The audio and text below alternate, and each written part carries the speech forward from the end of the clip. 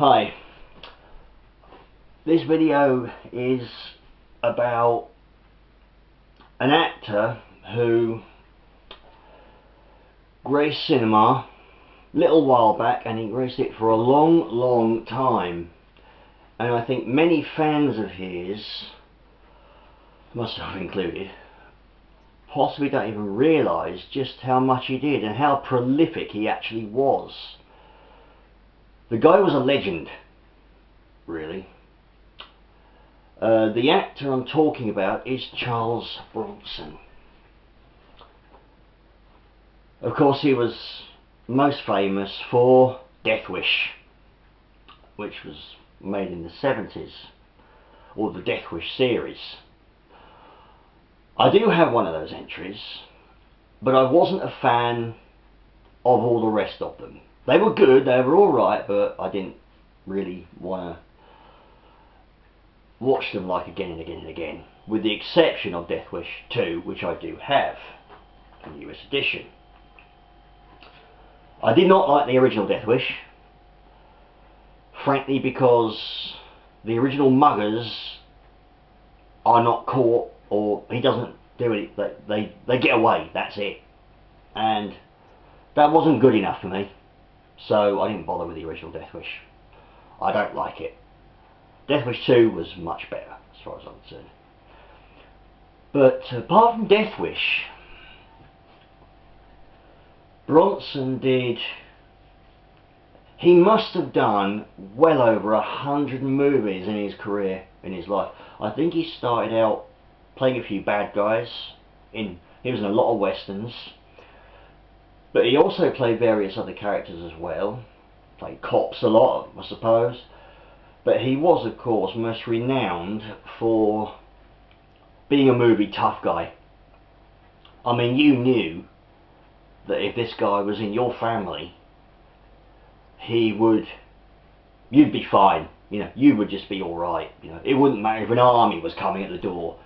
Bronson would be able to kick their butt, frankly. You know, he was basically a one-man army. And he did this in a lot of the films that he did. But of course, he also had a very caring and sensitive side, but that was mostly reserved for his private life. Of course, he was married, famously, I think, to Jill Ireland for a very long time, before her tragic battle with cancer came to an end and cost her her life. But he was at when he was at the funeral, he was obviously really upset, and there were a few articles in the papers at the time which were speaking about it, saying, you know, a lot of women saying, you know, that, well, I didn't exactly approve of the movies that he did, they weren't really for me, they were too violent, too nasty, la-di-da.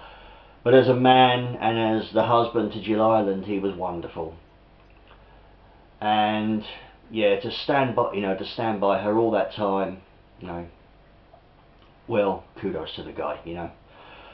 But yeah, regardless of all that, they also I think adopted a few kids in the family, so it was quite a big family with a few adopted children that they had.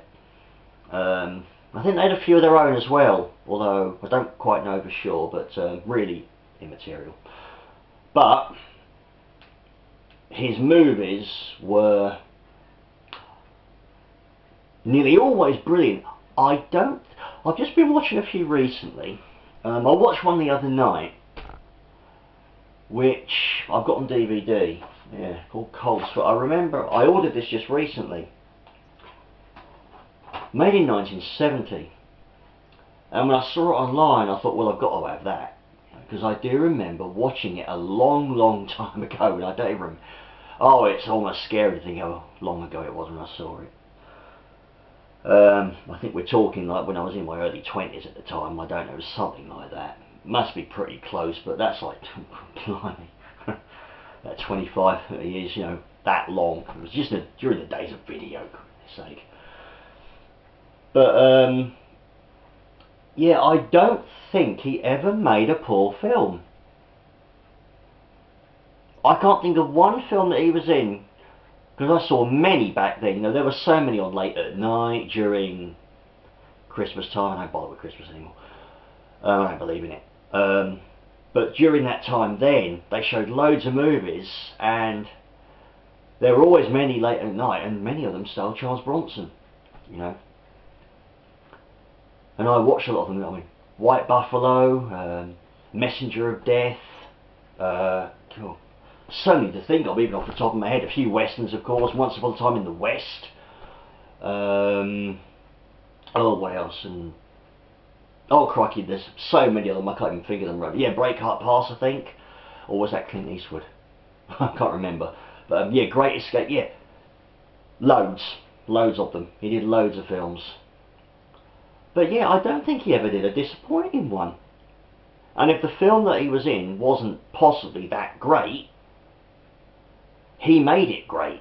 You know, he gave it a little bit of lift. Well, Charles Bronson, isn't it? So, you know, always slightly lifted, but he didn't really have to do that, because most of the films he did were really clever. They were, yeah, often violent, but that's just the way it is, you know. So, you know, never mind the violent films that he did, so what? But many of them I do remember. Oh, The Mechanic's another one. Really got to see that again. But there's another one that he did, which I've only just found out about. Didn't even know about this. The Stone Killer. I've got to get that on Blu-ray. Didn't even know about that. The story sounds pretty good.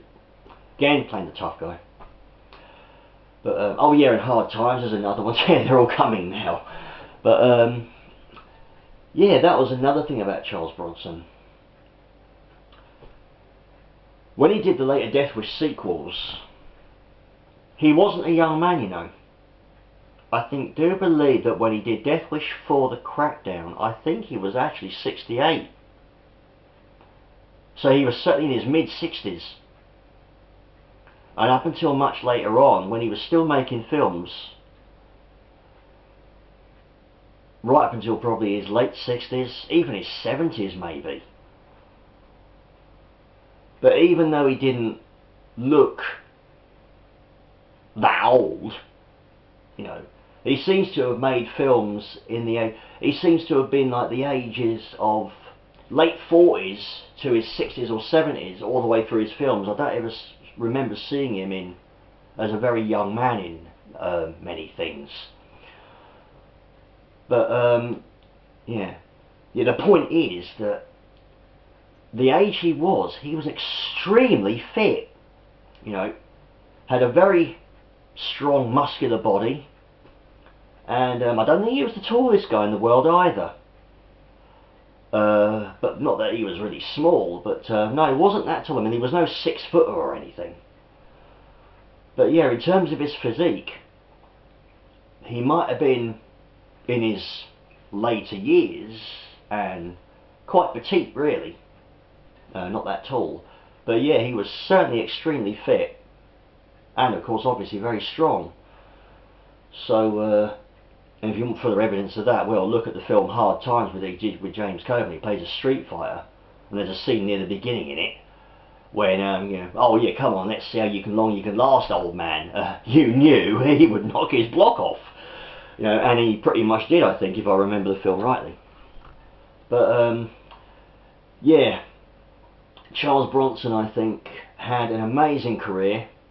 Did over 100 films. He must have, I don't know how many he did, but it must have been over 100 movies. Hardly ever did a poor one. And I think the guy's got every right to be called a legend. You know, it's a pity these guys can't live forever sometimes, but a lot of the films he left behind will be classics for a very long time. So his movies are obviously going to outlive him by decades, but yeah, miss you, Charlie. One of those movie stars who seemed very evergreen, but you were always there and fighting with the best of them, so it's not to mess with the guy. Cheers, thanks a lot, bye for now.